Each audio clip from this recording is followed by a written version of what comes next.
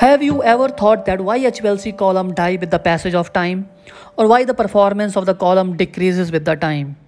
Or what are the factors which are responsible for the poor performance of the HPLC column? So in this video, we are going to learn about 5 contributing factors which are responsible for the poor column performance.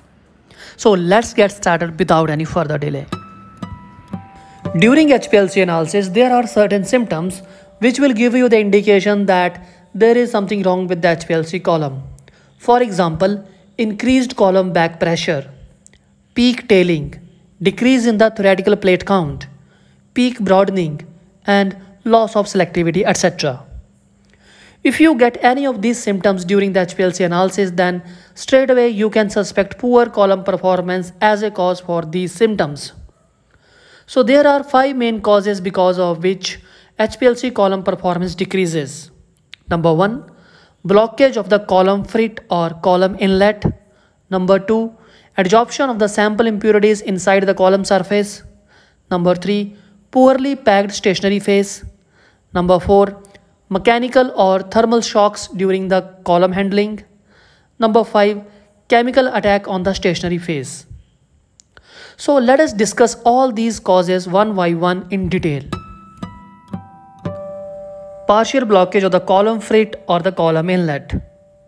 If sample solution contains particulate matter, then it can cause partial blockage of the column frit or the column inlet. Partial blockage of the column inlet will reduce the lifetime of the column. That is the reason it is always advised to filter or centrifuge sample solution before injecting into the HPLC system. It has been seen that the particles can also arise from the wear and tear of the pump and the injector seals, which later may block the column inlet. Now the question arises, what will be the indication of column inlet or the column frit blockage? So guys, whenever there is a column inlet blockage, there will be increased column back pressure.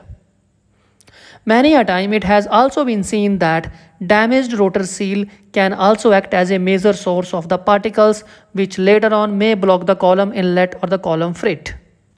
Therefore, we should regularly inspect rotor seal for any kind of deposition around it. Adsorption of the sample impurities or the contaminants inside the column surface. So column performance or the column life often reduce significantly due to buildup of the strongly retained sample impurities inside the column surface. Generally, during the analysis of complex sample molecules, this type of issues are seen.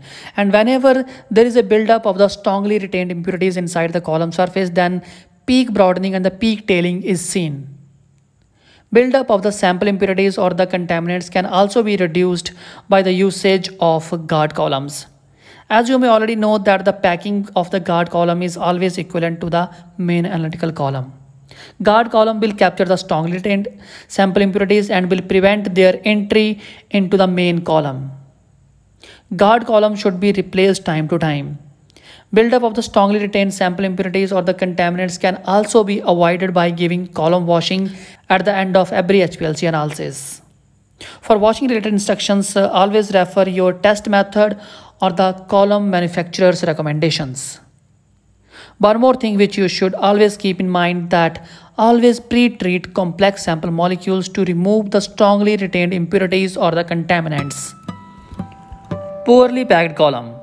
Initial condition of the packed column and the way in which column is used will determine the column lifetime. After short uses, compaction of the packed bed causes the formation of the void at the column inlet. And the presence of void at the column inlet will cause sudden decrease in the theoretical plate number. If column material is poorly packed, then voids will be seen more often. Here, packing does not mean the outer packing of the column, but packing means inside column material packing. So therefore, it is very important to use the column supplied by the well-reputed manufacturers only. Mechanical or the thermal shocks. Sudden pressure increase or the thermal shocks should be avoided to minimize the change in the peak shape and the theoretical plate count number. All type of the sudden mechanical shocks should be avoided, for example, dropping of the column on the bench top or the rapidly changing the temperature of the column oven. All these situations may lead to the formation of the voids inside the column surface, due to which there will be peak shape issues or decrease in the theoretical plate count. Chemical attack. Column lifetime can reduce significantly by the loss of stationary phase during usage. Always try to avoid the combinations of the mobile phase and the stationary phase which lead to the rapid loss of the bonded phase. For example, silica-based columns are pH sensitive. Low pH will hydrolyze the bonded phase and high pH will dissolve the silica. If mobile phase pH is near to 2 or 8, then before usage of the column, please check the manufacturer's COA recommendations related to the pH. One more important point which you need to keep in mind, that column storage conditions also affect the column lifetime. So never ever store the column containing the buffers or the ion pairing agent, because presence of the buffer will lead to the microbial growth and it will damage the column. So best advice related to storage of the column will be use the same solvent which is mentioned in the respective column COA. So this was all about the factors which affect the column performance or the column life. Hope you have learned something new today. Bye bye and happy learning.